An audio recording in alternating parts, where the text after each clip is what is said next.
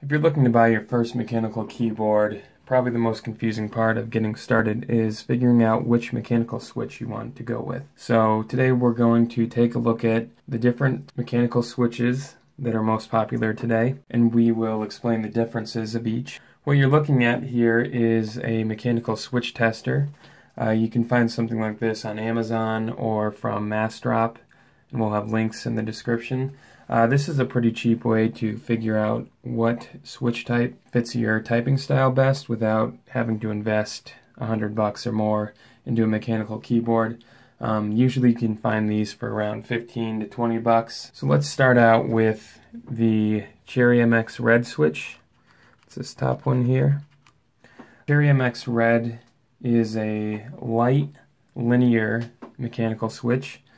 The way that we measure the stiffness of mechanical switches is using centinewtons. The Cherry MX Red has an actuation force of 45 centinewtons, which is basically just telling you how much force is needed to press down on this switch to activate it.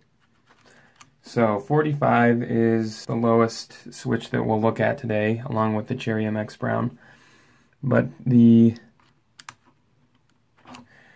Cherry MX Red linear switch, so as I'm pressing this down, I'm not getting any feedback or tactile response from the switch until it bottoms out, until it goes all the way down. You can hear it's quiet, it's not a clicky switch. Most people who like Cherry MX Reds either use them for gaming, because you can kind of quickly tap and get a quick response from the switch. Also, if you're looking into getting a quiet mechanical keyboard, this might be your best bet because you don't have to press this down all the way. You don't have to do that for it to activate. Once you get used to the switch, you can kind of find the sweet spot, the actuation point. You can type pretty quietly on red switches. So that's our first switch. Let's go to the next linear switch in the Cherry MX line, and that is Cherry MX Black over here. Now Cherry MX Black is another linear switch. It's slightly stiffer than the red. So the red requires 45 CNs of force. The black requires 60. So sounds pretty much the same. The only difference is this is taking more force to press down. So if you try the Cherry MX Red and you just find that they're too light for you, then Cherry MX Black might be a good option. Cherry MX Black are kind of rare today. You're going to see a lot more Cherry MX Red. Not many manufacturers offer their keyboards in Cherry MX Black. And the next switch is this Cherry MX Gray. So Cherry MX Grays can actually be linear or tactile. This one is linear, and it's even stiffer yet. It's the stiffest of the linear switches. This one takes 80 CNs of force, so 45, 60, 80. So this is a really stiff switch. I don't know if you'd really want a full keyboard full of them. Your hands might get tired pretty quickly. I think some people like to use them for the spacebar specifically. Okay, moving on to the next Cherry MX mechanical switch type, we'll hop over to the Browns. So Cherry MX Browns are the most popular mechanical switch type today. You can find Cherry MX Brown offered in almost any mechanical keyboard. So Cherry MX Brown, again like the red, it requires 45 CNs of force. But with the Browns, unlike the reds, like I said, they're linear, you don't get any feedback when you're pressing it. With the Browns, as I'm pressing this down, I can actually feel when the key activates before it bottoms out. Cherry MX Browns are widely popular with mechanical keyboard users.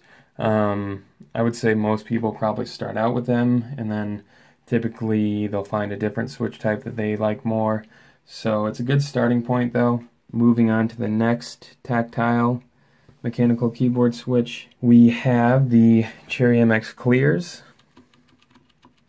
So I don't know if you can tell, this is a slightly different color. It's more translucent than the white over here, so don't confuse those. This is Cherry MX Clear. So with Cherry MX Clear, the actuation force required is 55 CNs. So we have 45, 55. I personally like the Clears quite a bit more than the browns. They just feel more lively to me. Okay, now let's move to the Cherry MX Blues. Cherry MX Blues are a clicky tactile switch, so like the browns, I can feel the actuation point when I'm pressing down on the switch. Unlike the browns, the blues have the clicky sound when the switch activates.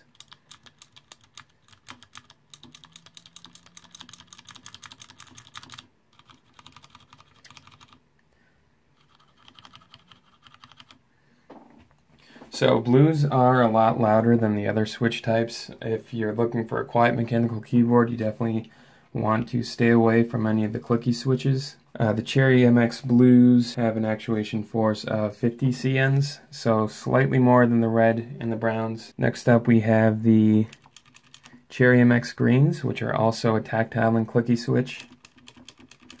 But as you may have guessed, they're slightly stiffer.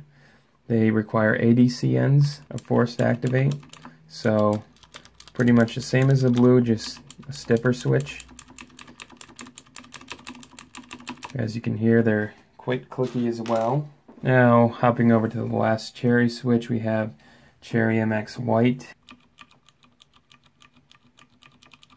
Cherry MX White are a stiffer switch. They also require 80 CNs of force. This has changed over the years, so if you're looking at an older keyboard that has Cherry MX Whites, it might be less force required. Cherry MX Whites are kind of a cross between the greens and the clears. That's what they kind of feel like. You can hear they have some sort of click to them, whereas the clears don't. But it's a lot softer than the greens.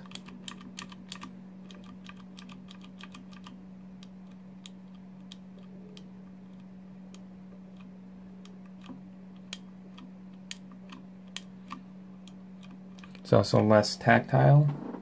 Let's take a look at these last four switches. These last four switches are Greetech switches, so they're just basically Cherry MX clones made by a different company. Usually when companies clone the Cherry MX switches, they keep the color coding the same. So this blue is tactile and clicky. This red is light and linear.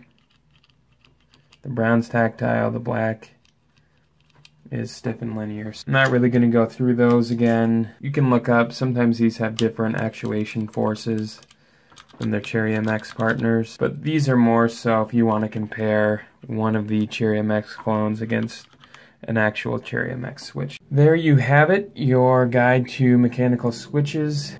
To read more on this topic, you can check out gomechanicalkeyboard.com or check out the links in the description. Thanks.